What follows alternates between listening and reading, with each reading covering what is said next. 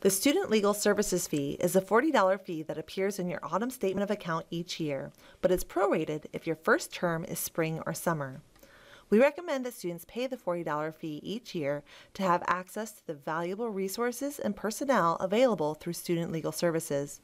For example, many students make use of these services to have a lease reviewed before signing to live off campus in a house or apartment not owned by the university.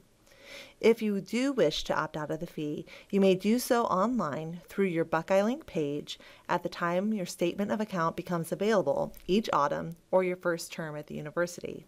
Type Student Legal Services in the search bar and select the first task that appears. Then log into your Buckeye Link page with your username, password, and Buckeye Pass authentication.